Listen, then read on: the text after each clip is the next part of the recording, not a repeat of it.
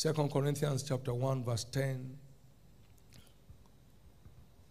The Bible said, who delivered us from so great a death, and doth deliver, in whom we trust that he will yet deliver us. There was a failed attempt to bomb one of our churches in Kaduna yesterday. Amen. This agent of the devil already entered the premises, found his way to the toilet, but who delivered us from so great a death was accosted and arrested. Amen.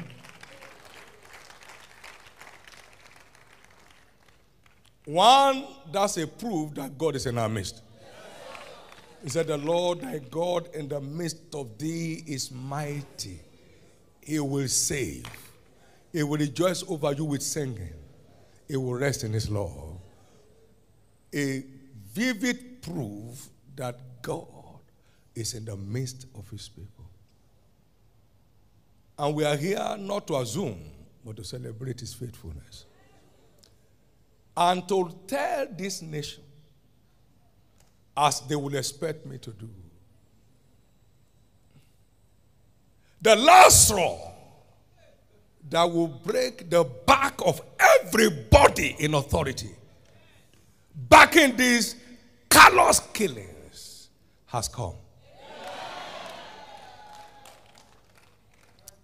To tell everyone behind this, your days are numbered.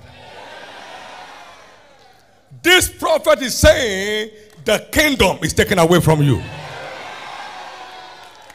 It's impossible for these killers to be on the loose without some authority backing them up. Teno pikashigia lota, redo se keria lepakota prene, zezea kakakata, kradi ane prodi ane sano, eyesho barade. So many precious lives have been wasted in the last 2 weeks. And in the name of Jesus, the generations of those involved is declared wasted.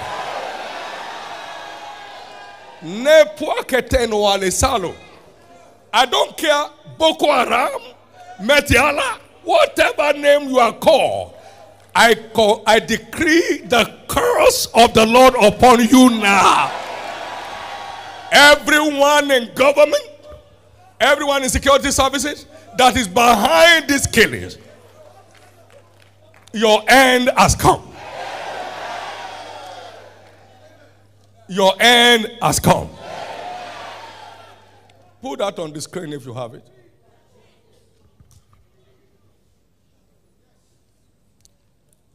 Listen to me. When I pray, God hears. When I release a curse, He confirms. Anyone involved, anyone connected with these callous killings of an irresponsible system, where people will claim responsibility for killings and will still be walking on the street, woe betide you. Woe betide you. Nigeria has never been as vulnerable as this since it became a nation. The most murderous system is what we have today. And in the name of Jesus, by the apostolic authority upon my life and the prophetic seal on my forehead, your end has come.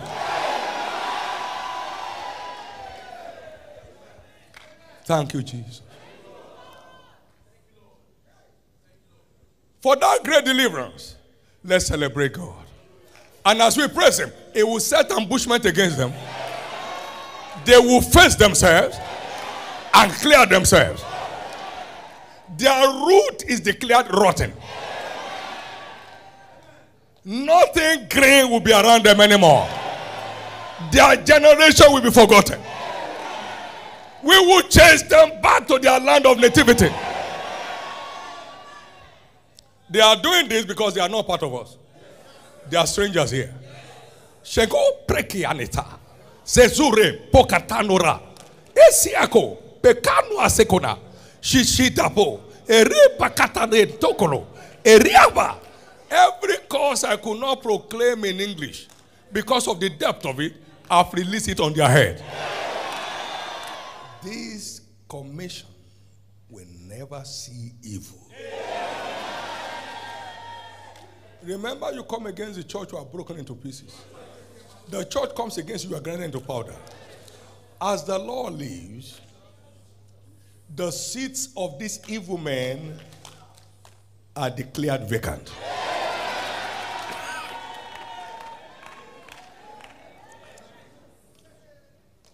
The source of their supply dries up.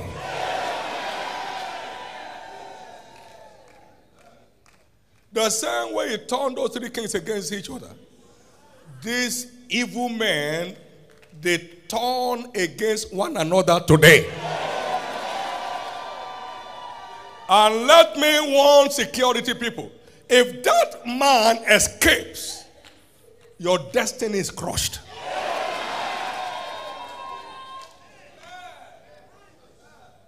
Thank you, Jesus. But I warned this nation before this evil system came on board.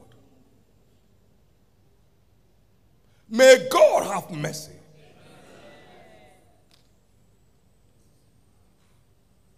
On the army of rebellious believers. You don't train to become a prophet. You are separated to it by grace of election. They see what you don't see. That's why they call them prophets.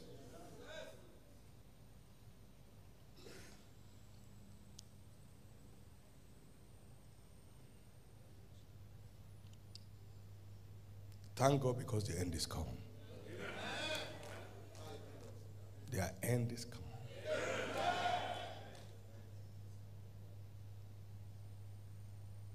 I'll reserve the details till our next service. Amen. But everything inside me, every grace of my life is against these killers. And they know. They know. They know. Beginning from today, you'll be hearing news.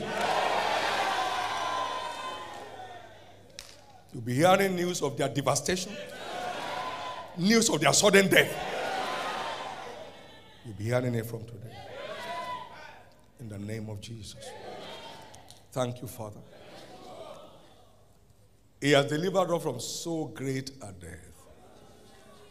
What if for any reason they had their way? And those thousands of believers worshiping Jesus, dismembered, destroyed? No, he won't let it. No, he didn't allow it. So they died the death of those they wanted to kill. This cause goes to impart on everyone that has to do with them. Nigeria will be free again. The anger of God will destroy his enemies. The church of God will be free again. In the name of Jesus. It's impossible for this to be going on without authorities, whatever section of them. Without the leadership, no matter how much they pretend. But any step they take from now against any innocent soul, judgment will answer on their head.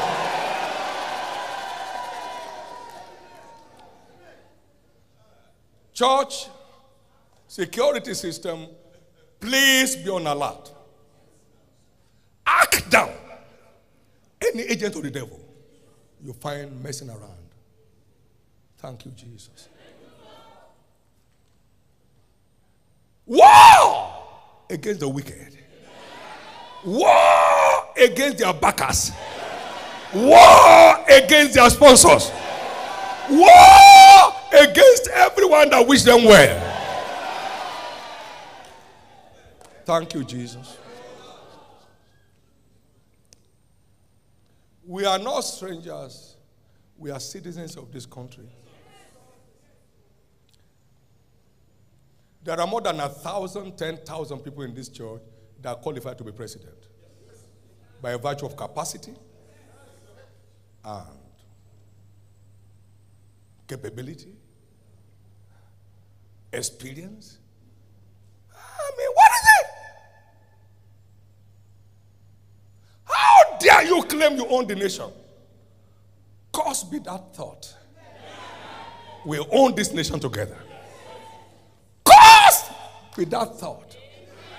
That pride brings you down. Whosoever you may be and wherever you may be, in the name of Jesus.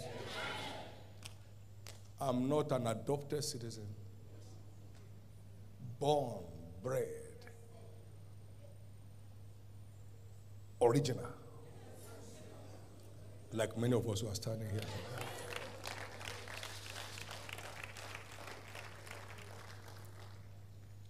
Jesus proclaimed war against the hypocrites 8 times in one chapter of scriptures. Woe unto you hypocrites. So woe unto every hypocrite in seat of government. Woe unto your households. Woe to all that pertains to you. Thank you, Jesus.